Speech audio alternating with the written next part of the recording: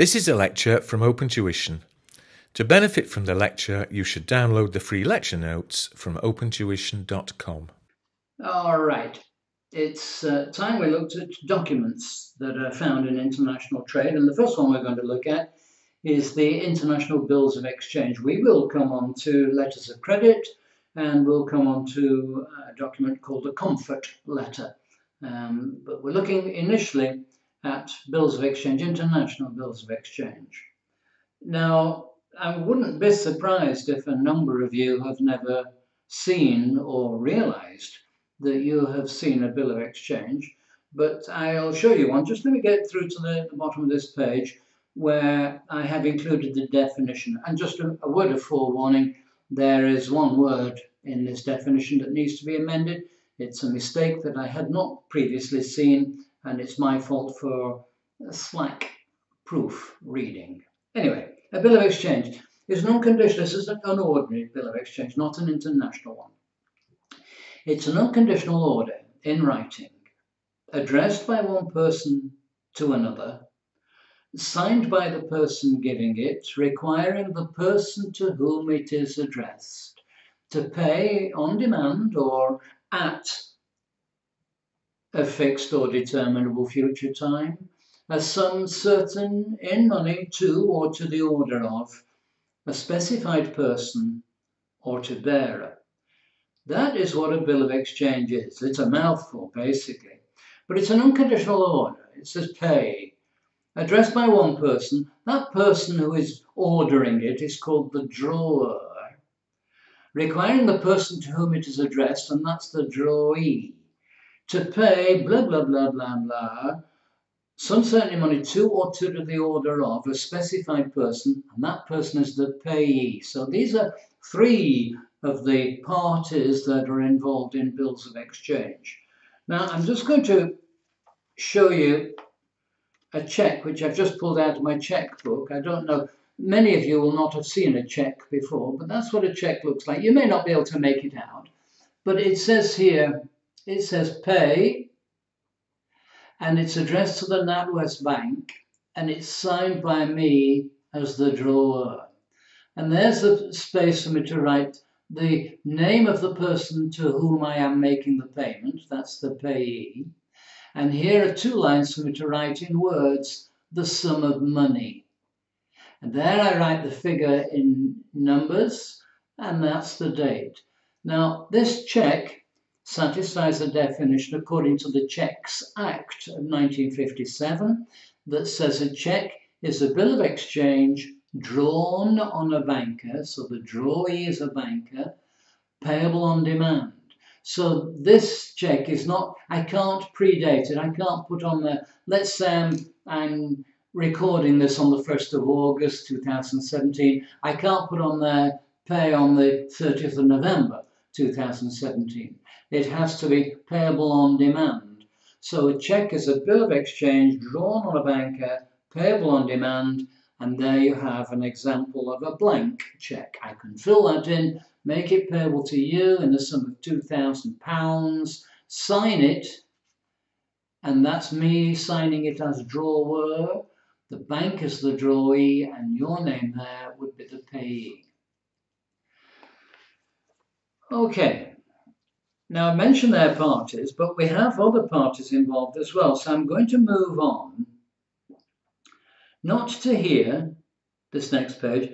I'm just going to move on to the page after, the parties to a bill. I'll come back and we'll look at the difference or the extra bits that are required for it to satisfy the definition of an international bill of exchange. But meanwhile, just let me look at these parties. Because when I've looked at these, some of the detail on the previous page, hopefully, will become a little bit more clear.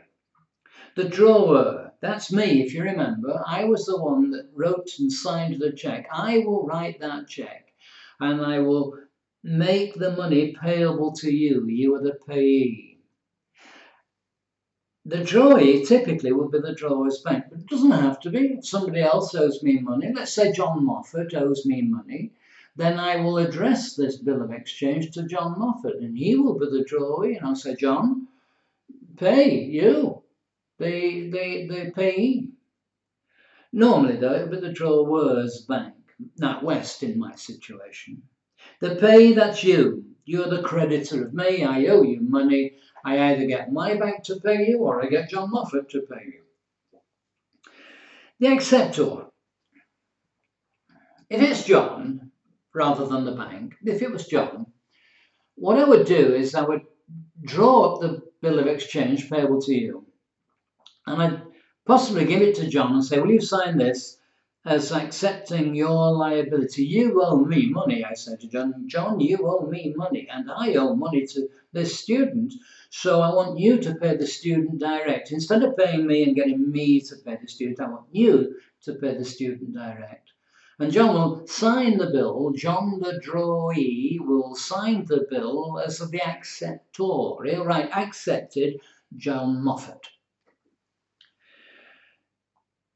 And then we'll send the bill to you. And you get this bill and you think, well, I owe Ken Garrett money. What I can do is I can take this bill of exchange, we'll use my check, and John has signed it, John NatWest Bank. You can take this and you can sign it on the back and you can put pay Ken Garrett and you sign your name on the back. So you, the payee, becomes the first endorser. And if you're going to endorse it in favour of Ken Garrett, then Ken Garrett becomes the endorsee. Now, when Ken gets this, he realises that he owes P2D2, the P2 tutor, he owes P2D2, so Ken will write pay P2D2 and he'll sign it Ken Garrett. So Ken, who was the endorsee, now becomes an endorser, and P2D2 becomes the latest endorsee. And as the latest endorsee, he's the one who then enjoys the title of holder, because he's the person who's taken the bill through negotiation, or is the bearer of a bearer bill. Now, I've not told you about bearer bills yet, but P2D2 owes tax tutor. So when P2D2 gets this document from Ken Garrett, and it says pay P2D2, and it's signed Ken Garrett, P2D2, not knowing tax tutor's real name, he just signs it P2D2 and sends it off to tax tutor. Now, because it's not been specified to whom this bill has now been endorsed, it has become a bearer bill. It has been signed in blank. And now as a bearer bill, this £5,000 document is like a £5 note, but it's worth £5,000. If it's signed in blank, it's a bearer bill. And as a bearer bill, it is worth whatever the value of money is on the face of the bill. So if it says £5 million, that piece of paper is worth £5 million.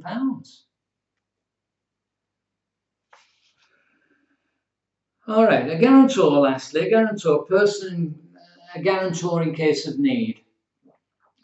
John Moffat is not a bank, and before the banking crisis of not many years ago, banks were deemed to be steady, solid, safe places. So we'll just ignore that political speech for a moment.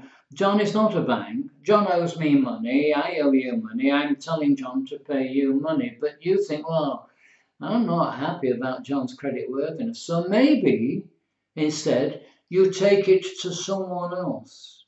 Maybe you take it to admin and you get admin to guarantee that John will pay the money when this bill is circulated and eventually comes back to John.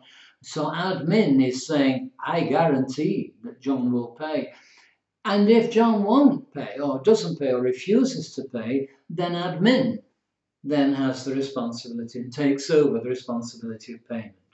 So admin, therefore, assumes prime responsibility for the payment of that, however much, to you.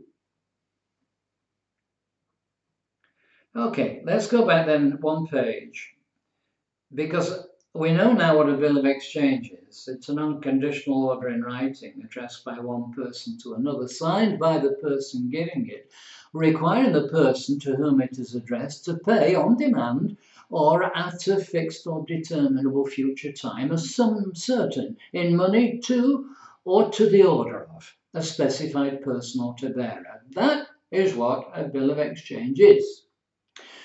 But we need to know about international bills of exchange, so we need a little bit more onto that definition. For it to be classed as an international bill of exchange, it must identify at least 2 of the following 5 addresses, and at least 2 of these addresses should be in different states. It can identify 3, but all 3 cannot be within the same state. One of them has to be in a different state. It can identify 5. But if they're all 5 within the same state, then it's not an international bill. But it can go down as low as 2, and so long as they are in different states, then it will satisfy the definition so far as that is concerned. And these addresses are where the bill is drawn up, where the drawer signed it, where the place where the drawee resides, the place where you reside, the payee and your address, or the place where it is to be paid. So those are the 5 addresses. It doesn't matter, we don't need all 5, as long as we have 2, and as long as those 2 are in different states. If we have 4, then at least 1 shall be in a different state than the other 3. It could be 2-2, it could be 1-3, whatever. In addition, it has to bear the words International Bill of Exchange, and that's according to the UNITRAL Convention. UNITRAL Convention. I can't get my head around that name. The bill will be sent, now listen, the bill will be sent by me to my bank. Well, I've been thinking about this, and I'm not happy about it. I think what is like, and what does happen with reference to checks, is that I write the check, I put it into the postal system, I'll mail it to you, and then you, unless you want to endorse it in favour of Ken, you will then take it to your bank gives it to my bank looks at it and says, sure, we'll take money out of Mike's account and we'll pay that money into your bank account. And that's how a cheque works. So the drawer would normally send it to the payee. So in the case of John, without the bank, what I would do is I would I've got 2 choices. I can either take it to John and say, John, will you accept this before I send it off to you as my payee? John, will you accept it? So John will sign his name, write the word accepted, then I will send it to you. Or I will simply send it to you and you send it to John for acceptance to confirm that John really does think that he owes me money and that I have instructed him to pay you. So I'm not desperately happy about the drawer will send it to the drawee. I might send it to John, but I might send it to you for you to send to John. And if it's a bank and not John, then I will probably send it to you and get you to send it to your bank and for your bank to send it to my bank.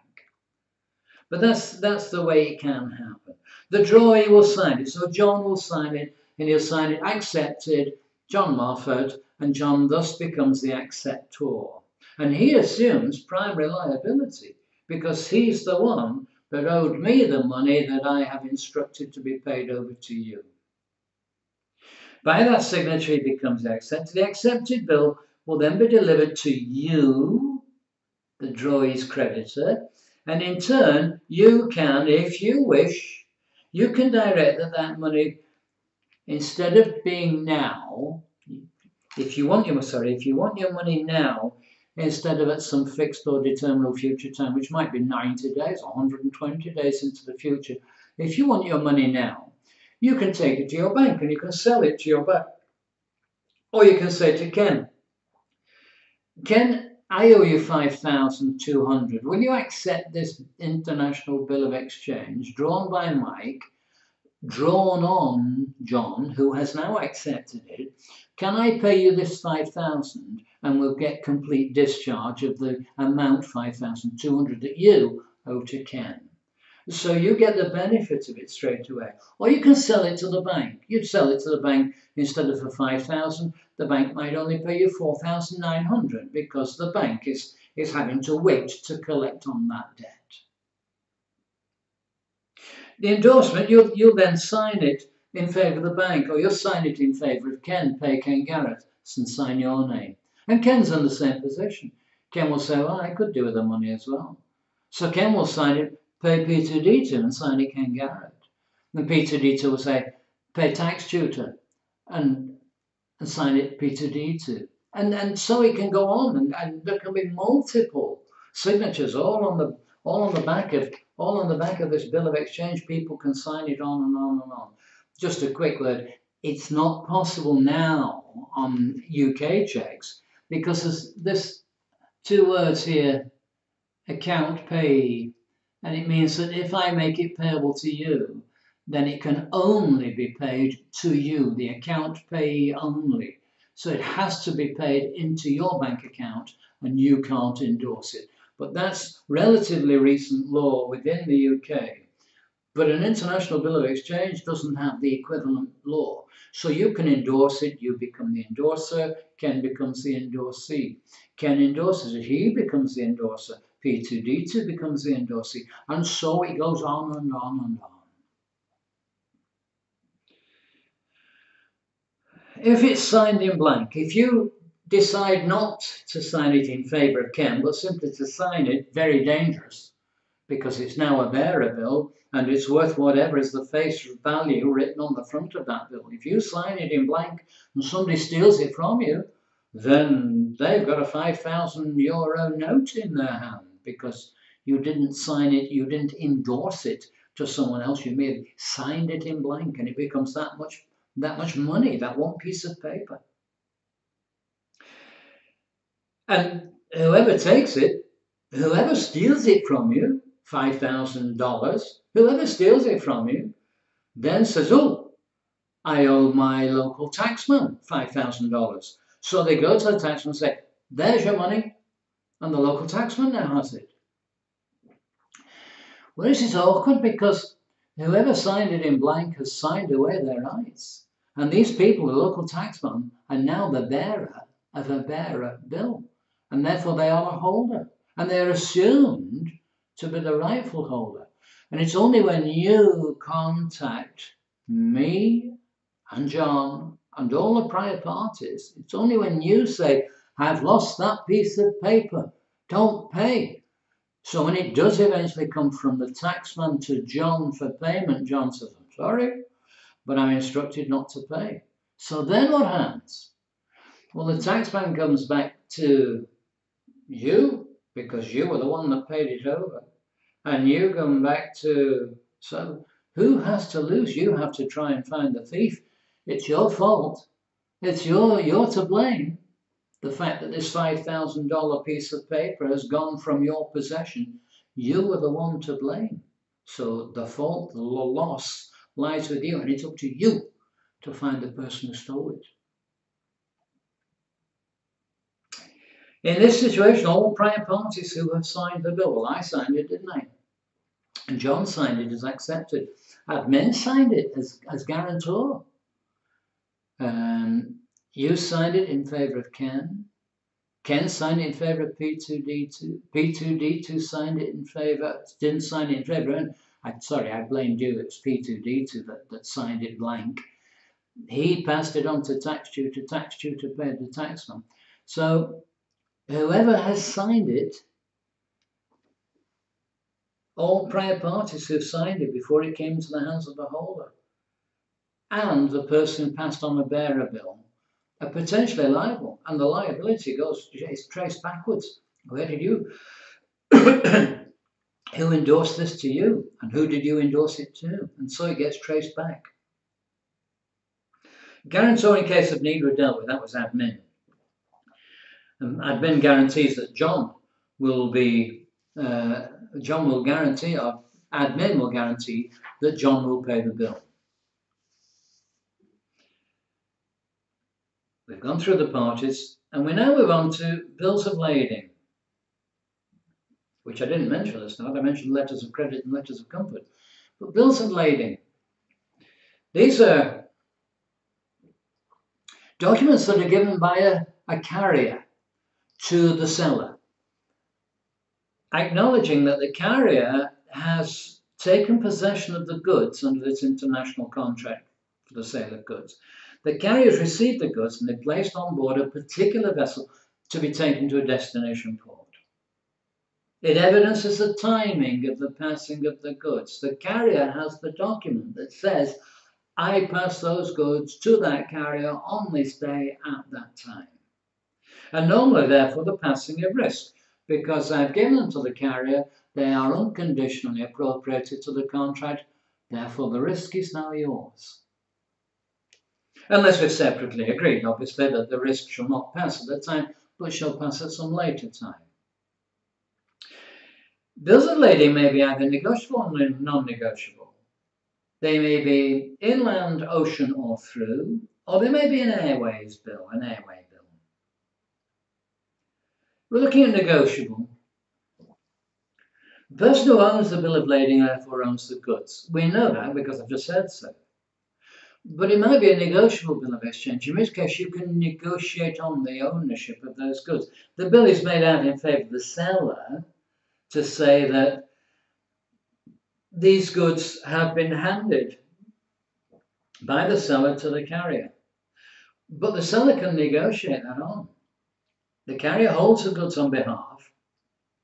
Seller presents it to the bank to obtain payment and endorses this bill of lading in favour of the bank. So the bank now becomes the beneficiary of the money that will be paid by you upon delivery of those goods. Non-negotiable, it means I can't negotiate it in favour of the bank. It means I can't collect the money until you pay. So non-negotiable, a bill is made out in favour of the buyer to whom the carrier must deliver the goods, and all airway bills are non-negotiable. So if it's an airway bill, I can't negotiate it on. So those are non-negotiable, negotiable and non-negotiable. Inland, ocean, or through. Inland bill relates to contract over land. Different states, don't forget, it's an international bill of lading. Different states, but over land. No transportation by sea is involved. So it could be from the UK, well, most of the UK, not Northern Ireland. It could be from the northern tip of Scotland, right the way down through Scotland, through England, through the Channel Tunnel into France, and then all the way around to the southern tip of South Africa. No shipping is involved. It's an inland bill. It's not an ocean bill. It can go by road all that way.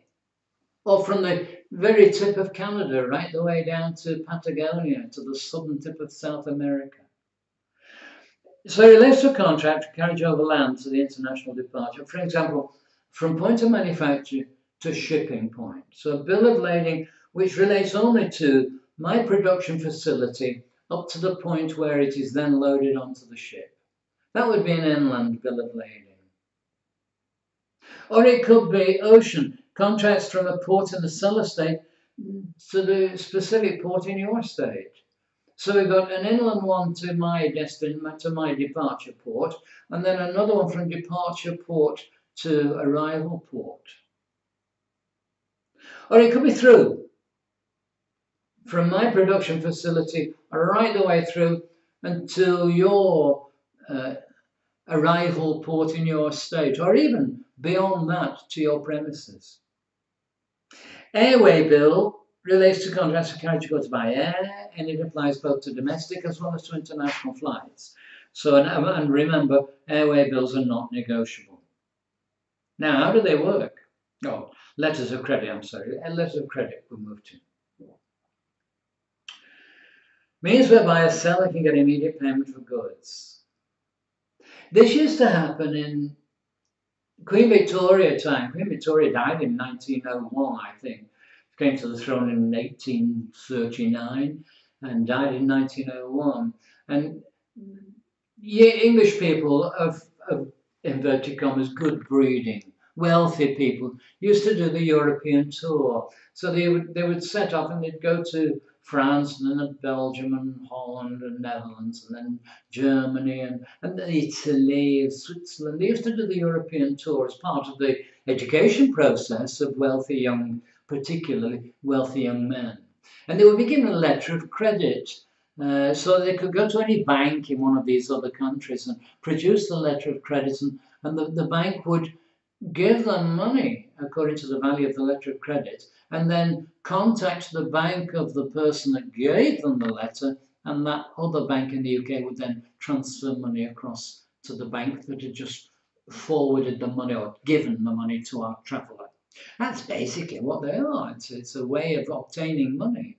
That means whereby a seller can get immediate payment for goods sold, but the buyer still enjoys a period of credit. The person buying the goods still has this period of credit available to them. Letter of credit should be arranged before the contract is entered into. It's not meant to be a surprise. Oh, here's a letter of credit. So, and I shall pay you by letter of credit would be one of the contract clauses. And the mechanism is B, the buyer, buyer's bank, S, the seller, seller's bank. So, the buyer, there's the buyer, there's the buyer's bank, there's the seller's bank, and there's the seller. Now, instead of simply buyer paying money to the seller, what happens is that the buyer will instruct the buyer's bank to draw up a letter of credit. That's number one, to issue a letter of credit in favour of S, guaranteeing therefore that S will be paid. The buyer's bank then contacts the seller's bank to advise that the letter has been issued.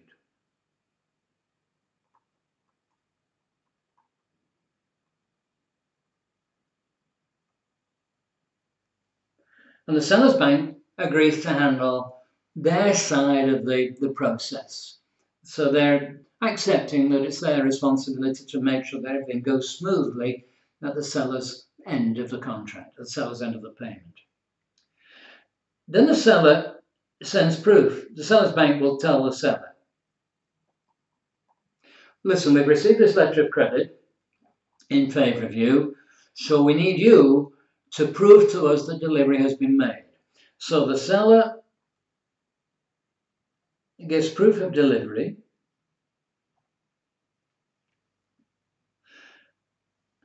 That's number 5. And then the seller's bank pays the seller.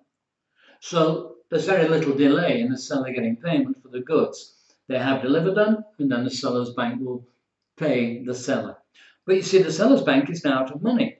So what that has to do, the seller's bank will pay S and then sends this proof of delivery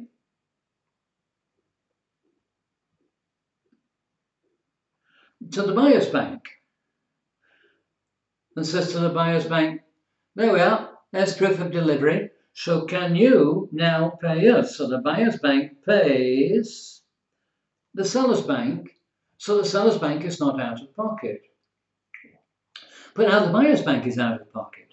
So the buyer's bank notifies the buyer and says, we've just had to pay out. So they notifies, so they will now deduct the money from the buyer's account, and the buyer then effectively pays the buyer's bank out of the buyer's account. So that's how it works. The buyer instructs the buyer's bank to make a letter of credit in favour of the seller and sends it to the seller's bank. The seller's bank notifies the seller and says, if you will prove delivery, then we'll give you money. So the seller proves delivery and the seller's bank pays into the seller's account. Meanwhile, the seller's bank sends the proof of delivery, the documentation, sends the documentation through to the buyer's bank, and the buyer's bank says, okay, well, there's the money and we'll take it out of the buyer's account.